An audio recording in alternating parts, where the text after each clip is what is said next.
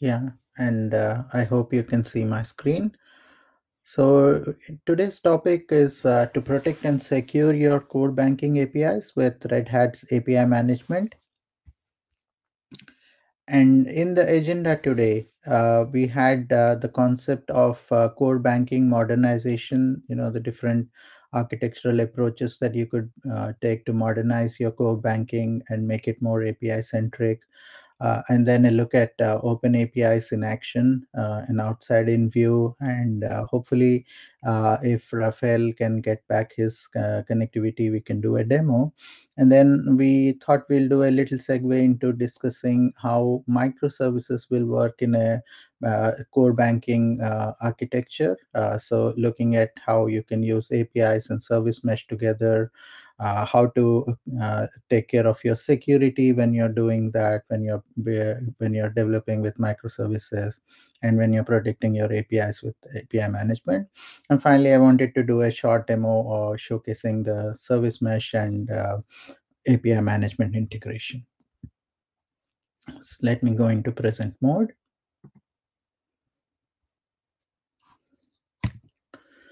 Yeah. So in terms of core banking modernization, right? So what is core banking, right?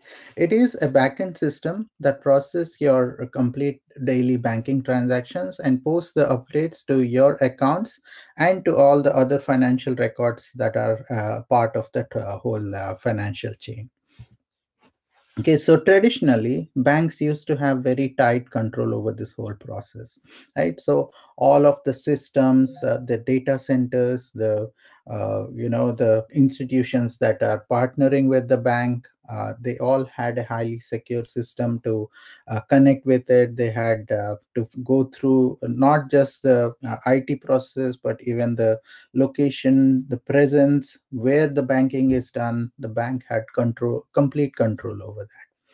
Now with the customer centricity, with the distributed way of working, distributed way of customer service, all of that is now becoming more customer centric. The customer expects everything to come to them. Bank needs to be accessible through various means. Branches are becoming a thing of the past now. There are offers that banks are offering through either online only, vendors, or through multiple providers that are having presence only in certain markets and certain segments.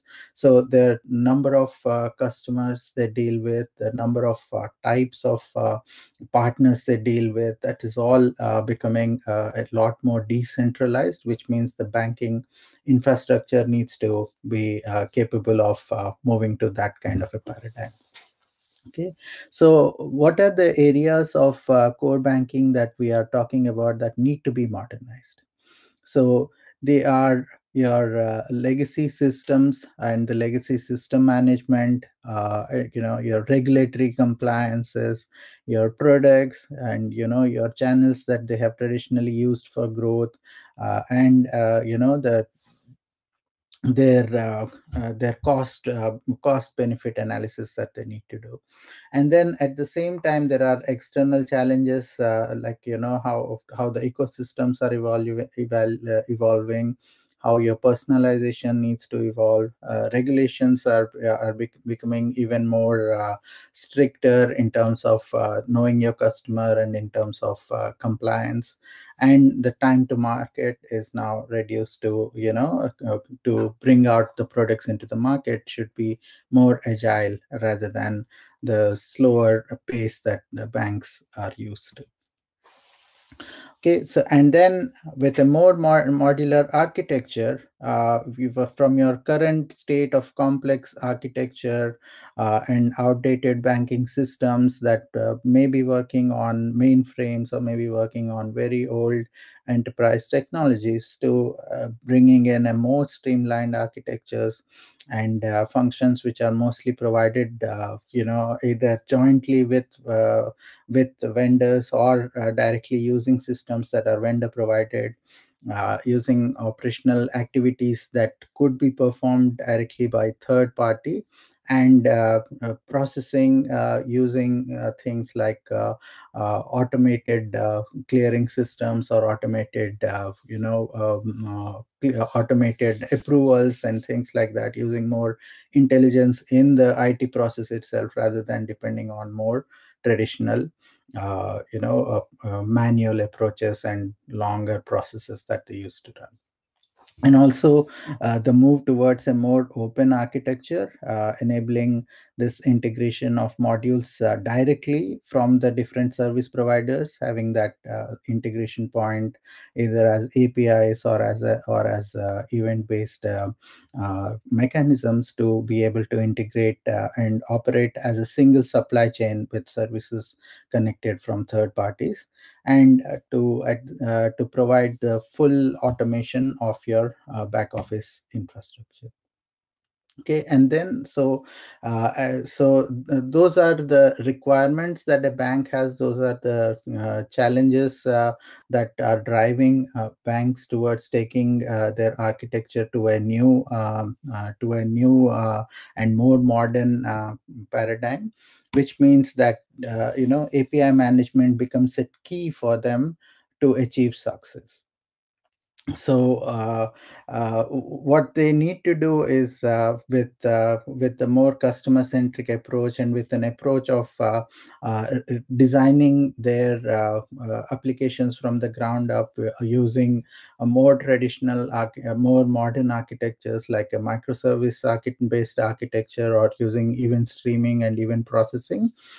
You have introduced new technologies like a service mesh or a Kafka into the mix, and at the same time you are trying to provide a solution that is cloud based, that is more modern, more scalable, and your ability to do that increases as you use API management to be able to provide that connectivity layer between your consumers, your developers of your partners or your vendors, to directly access APIs that you expose from your applications, to be able to build that connectivity and build that single supply chain across all the banking processes. So, what we have taken at Red Hat to actually showcase this kind of a banking approach in action is to provide an open banking sandbox. So, a unique, opinionated approach to open banking that has been created by the Red Hat Financial Services vertical to showcase what is possible when a bank moves to this new open architecture and adopts the open architecture paradigm to build their applications and build their business logic from the ground up. So it is based on the Red Hat OpenShift platform and the Red Hat integration portfolio of products. It is open sourced. It is pre-packaged with a set of APIs that are implemented for certain open banking use cases. And it has a customized developer portal and a customized way of providing self sign up for users to get started.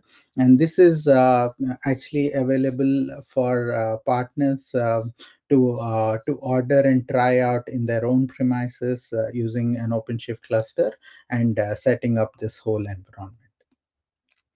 Okay. So nextly, in terms of APIs and service mesh, right? So as you are talking about microservices and the microservice architecture, we are going to talk about how the service domain itself changes, right? So in a more traditional architecture where there was this monolithic application that was handling all of the different domain specific expertise and cross cutting concerns for your architecture, like your security, your logging, your testing, your scalability, your communication between the different services. With the microservice architecture, you want to isolate the service business logic from the associated meta information, and from the associated connectivity patterns that you need to apply for communication between the services, and how these services are then exposed to different audiences, whether they're internal or they're external. So what you're building then is, you have a bounded service domain, and across it would be your concerns, like, hey, how do I ensure availability for my service domain? How do I ensure reliability? How do I ensure it scales well? How do I take care of the deployment options and testing options in a pipeline that are separate from the actual life cycle of a different service that is developed by, possibly for a different business use case. At the same time, providing the ability to discover, providing the ability to do observability and communication across these services. But at the same time, as you're thinking about communication between the services and communication through the services, the ability to reach out to external audiences, and the ability for external consumers or developers to consume your APIs doesn't go away. So how do I expose my service as an API? Or how do I put my API management layer on top of my services? That becomes another key concern. Okay, and so the question then becomes, in this new architecture, where does API management belong, and where does service mesh belong? So for us, API management, the thing to remember is it manages the relationship between API providers and API consumers. So the target users are more business-centric users, and what you are exposing as APIs are business constructs. Okay, so you are trying to provide an ecosystem for partners, or for your consumers to connect with you. You would have to think about things like providing a developer portal, maybe monetizing your APIs, providing an ability to view and try out your API contracts and your API documentation, providing that self sign-on, and at the same time, for your external users, providing that ability to have a security, access control, policies, all of the other things that you are used to in an API management paradigm. Okay, service mesh takes care of the service to service interaction. It is more technical in construct. So it is about delivering that advanced traffic control, security, chaos testing, resilience, observability for your cloud native applications across cross-cutting to through your business services. And what you need to do is, there is an overlap between API management and service mesh in terms of some of the functionality they provide. So the idea is to use both of them efficiently in your microservice architecture. So, like I said, with service mesh, you are focusing more on, technical construct and communication between your services within a particular cluster, or within a particular bounded context, and providing that ability to connect and communicate across services, get that observability, get that trusted security using TLS, or the ability to do traceability of your traffic across multiple services. Whereas API management is to manage the relationship between API providers, consumers, more business construct, more about providing business plans, billing, analytics, developer portal, and outreach.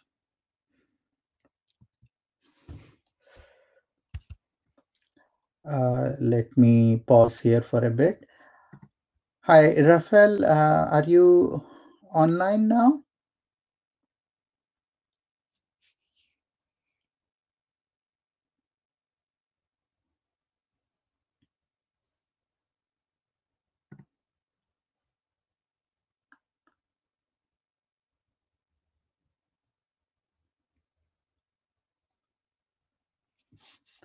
Okay, let me continue. Rafael, if you are online, what we can do is I could go through the presentation, and then you could, if you're online, we could have your demo of the open banking, followed by my demo that I wanted to do on the service mesh.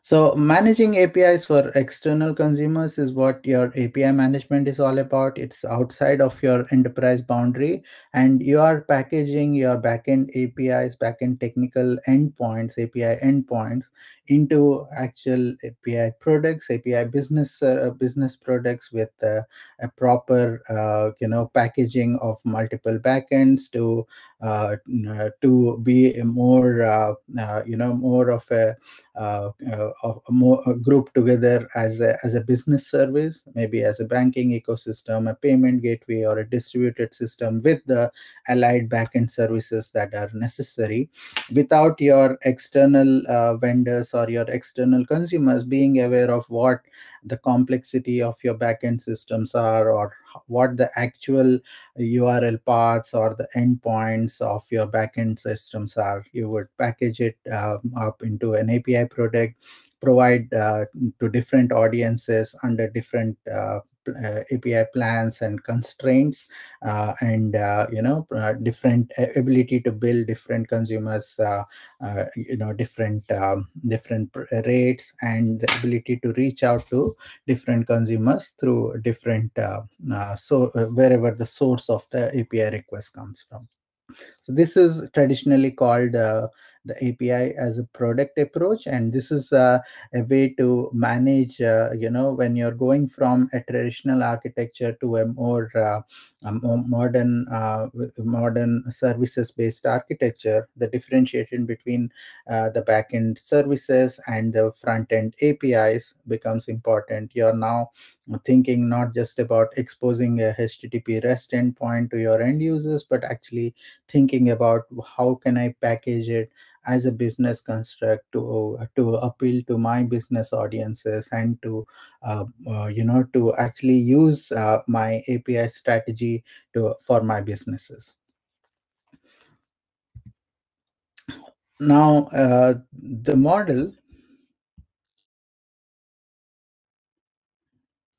model kind of breaks down when you're looking at an API at a microservice architecture, because it's more east-west in nature. It's more about more about communication through services that are not necessarily having to be exposed externally, but but still need to be communicating with each other. Maybe within the same bounded domain or across domains, and certainly the ability to scale to thousands of APIs, allowing for distributed tracing to work, mutual TLS in a zero trust security network to work, having an allow list, a deny list, and gives a more of a flat architecture pattern rather than the API connectivity from outside your organization, which is more of a north-south model. And this is where a service mesh suits your needs. And so when do you use API management and when do you use service mesh? For your external facing APIs that are going to be connected to API consumers outside your enterprise boundary, the logic is clear. You have your enterprise boundary, and the APIs are managed through an API management, either as an API product or directly as an API backend, and you are letting API consumers access it as an API. So that's the traditional north-south management pattern, and then you simply use the east-west management pattern for managing the microservice to microservice communication. For building up your service architecture, the service connectivity, observability, traceability, and all the other concerns that a microservice architecture provides. Whereas it becomes a little bit more complex when you want to provide that sort of a boundary from within the bounded domains, as you did with the enterprise boundary. So if you have microservices in different microservice groups, and you want the service to service communication across the boundaries to happen in a more formal way, through an application plan, or through maybe interdepartmental billing, or through more formal sign up and application keys, role based access control and things like that. Then what you need is, even in your east west architecture, you need to introduce that ability to provide the API management pattern within it. And that's where things become a bit more complex. And so how do you actually secure, and how do you distinguish this inter and intra domain traffic? So if it is hierarchical, it's north south, it's usually, there'll be a single entry point or a single gateway API, and your all the other services are uh, kind of managed and called through there. And there is an ability for you to think of differentiated roles for different consumer groups, providing authorization, authentication, more formal API contracts. People expect open API spec or a document to be available, and an ability to be discoverable and provide formal sign on and documentation through a developer portal. Whereas if your services are connected more like a network of graphs, it's flat in nature. There is communication happening uh, to and from multiple services. There is a 1:1 pattern here. Consumers are within the same bounded context, whether it is the same team or whether they're deploying within the same container platform, or within the same cloud platform. Your contracts are more implicit. You're catering to the developers accessing code and interfaces developed by other developers. Your communication flows through more lightweight HTTP2 gRPC protocols rather than a formal HTTP and REST based protocol. And documentation of the services happens internally from within the code. So thinking about the security paradigms that are addressed by API management, your authorization, authentication, rate limiting, and layer 7 security that is applicable at the gateway, like SSL, or OAuth 2 and OpenID Connect, your token inspections, and any connectivity and policies based on the HTTP protocol. API management is more suitable in that place. And where you are thinking about traffic control, ingress into your Kubernetes cluster, providing destination rules to different microservice endpoints, multiple versions of your microservice running with different service architectures depending on different version numbers, whitelisting or blacklisting of services or network endpoints, and more of a lower level security, L4, but also a little bit L7 nowadays with service mesh, with mutual TLS, with ciphers, with load balancing, chaos testing, resilience. These are all the factors that you would look at when you're trying to build a service to service communication using service mesh. With API management, you have authentications possible through either using a single key, which is called an API key, a key-based authentication, which is used most commonly across most public API providers, or an app ID and an app key pair, public and private secret, based on the HTTP auth, and the most secure form is to use OpenID Connect, and ability to federate your identity management to an identity and access provider, and to use the identity as an authorization token that is sent to your API gateway to then allow access to that particular resource. In terms of access control, then you are looking at access control at two levels, at both the user level and at the application level. At the application level, it's about, okay, there is a client application that is going to call this API. Am I going to allow that client application, and what subset of my API, what paths or what methods are they allowed to access? That's about the application access control. In terms of user access control, you're trying to answer the question about, okay, there is an end user, is he allowed to call this API, or is he allowed access to this particular developer portal? Can he try to manage his keys? Is he allowed to sign up to this kind of a plan? Those are the kind of access control mechanisms that you need to put at the API access level, as well as at the API documentation and API management level. Okay, I will go through this particular service mesh use case as we do the demo.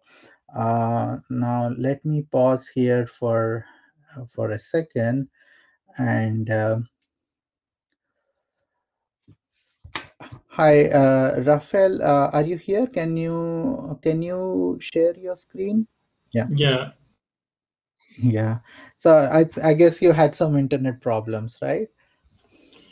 Actually, I just discovered there was 2 sessions for Red Hat. So I did the first half of the presentation in another session, and you just delivered the other part. So Wow. I'm sorry Okay. for the attendees, but yeah. Okay, so we have 2 parallel sessions running as a booth. Okay, that's interesting. I was here, I was wondering, so there was something so sorry about that. I think it's something we need to sort out with the Apidays team. But Exactly. sorry, I moved ahead to talk over you. But do you want to do your demo of Oh your? yeah, I can show again. So I think you delivered the first part of the Yes, slides, right? yes, I did. Yeah. Let me share the screen. So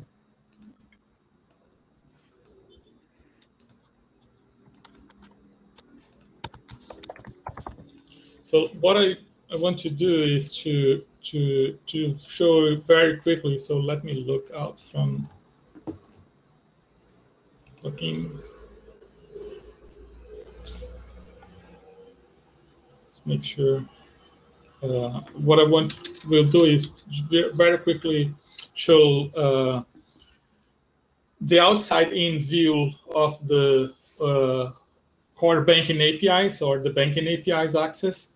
So you can have any kind of external API, open API provided. Maybe it be a standard API as part of a regular consumer data sharing framework like Open Finance, or you can also have partner APIs where you are redefining the value chain and relying on hiring banking modules from external parties, or your digital channels APIs, right? So you need to, in any form, provide access to a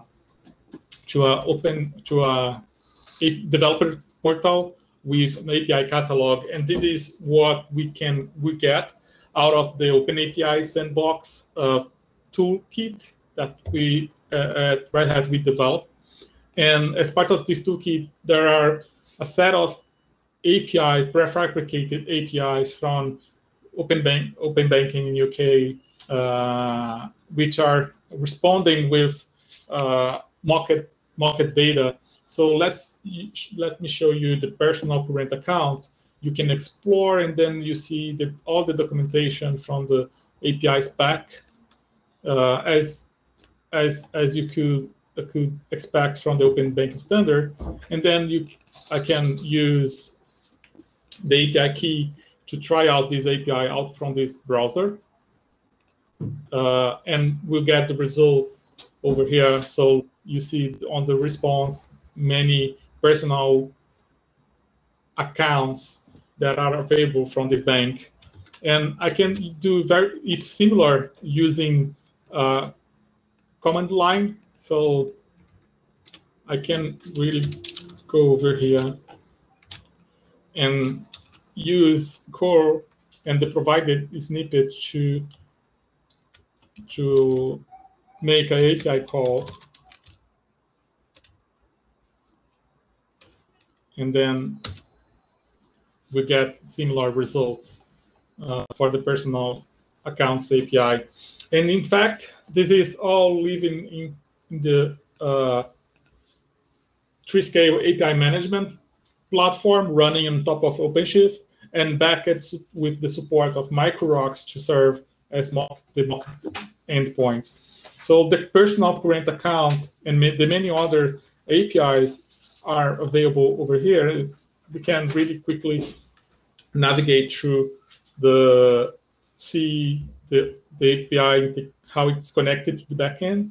And as you can see, there is that is pointing out to a backend URL internally in the OpenShift cluster, but also we can check the traffic and how many APIs calls we are getting today into the average, and different kind of statistics, analytics controls in the API management platform, and many other tools like the Active Docs for putting the API documentation that is imported from the developer portal and do all the controls. But more importantly is that the Open API Sandbox toolkit provision all these capabilities out of the box in the OpenShift cluster. And this is my OpenShift cluster where I want to show very quickly the capability that we use from the Treescale, the ability to deploy APIs using custom resource definitions. And if you look into the product personal current account API, you see that there is a YAML file defining all the product API that is deployed through the system. So that means that it could be embedded into the delivery pipeline. And then I can show you also that the microrocks backend. So there are these multiple API endpoints, backend endpoints, are really mocked data imported as imported collections over here. And as you can see, the results of these API endpoints is really the same content I provided as part of this market data. So this engine allows many other type of controls and logic. So you can make some flow controls to the API endpoints. But this is really what I want to show as part of the demo. Stop here. Great. Thanks, Rafael. So do you know if everyone has moved to this particular stream, or do we still have people listening? When I get notice, I did inform people to join the other session here. So okay. Yes. Hopefully that's sorted. This never happened before when we ran it last year or even in Singapore. So yeah, something strange. But Very quickly, let me now share my screen, and we have 8 minutes left. But what I wanted to do was also showcase a similar use case that that Rafael showed, and I have what I have also done is used Ansible and kind of provision this kind of environment available out of the box for you to use to quickly showcase, hey, how is service mesh, how does your API management work, and how do they both work together. A simple example of a microservice and a simple layering of three scale API management on top to provide the connectivity. What you see here is a traditional service mesh use case. So it works through the Istio ingress envoy to the API, to the service, to the backend service. And there are envoys that are deployed along with each of those particular backend services that allow you to then set up that service mesh, which is controlled through the Istio control plane, and the ability for you to have that connectivity. So if you see this here, what I have is that particular example of that of the solution that I have provided. And what so when you provision this particular environment out of the box, you also get a set of instructions in how to showcase and run this demo. So what you would see here is how the particular connectivity works from your API consumers and your API applications, how it progresses through your Istio ingress to your backend service. And on the Istio control plane, what Red Hat provides you is with an Istio plugin. It works through the mixer component right now on Service Mesh 2.0, or with Service Mesh 2.1, it will be working through the WASM interface. And what that would do is it will plug in your whole three-scale API management capabilities like rate limiting and security directly into your Istio control plane. With Istio, what you get is, let me run some sample commands just so that there is some traffic that is generated. Uh, okay, so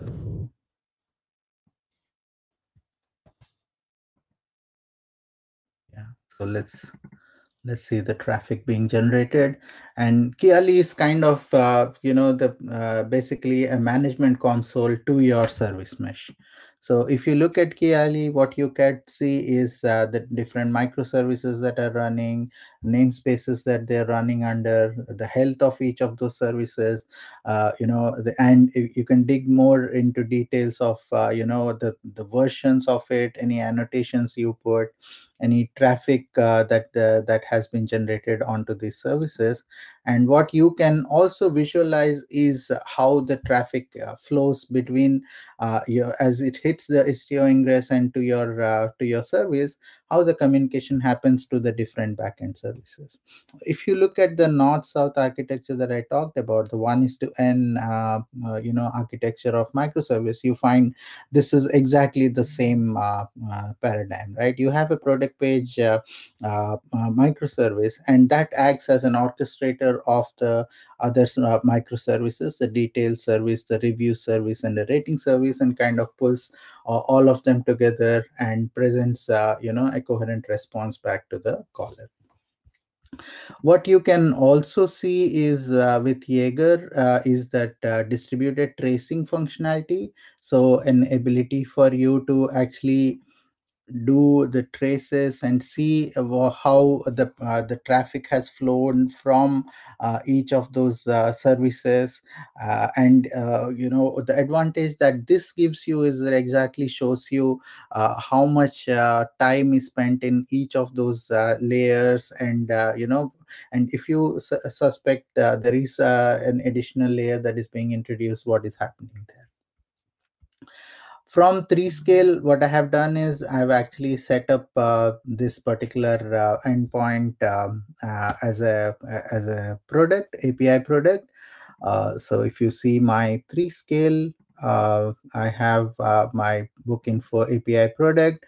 What this does is it is configured to the Istio backend gateway, and I use a front end of an API gateway layer, an Nginx gateway layer, and I have set up application plans.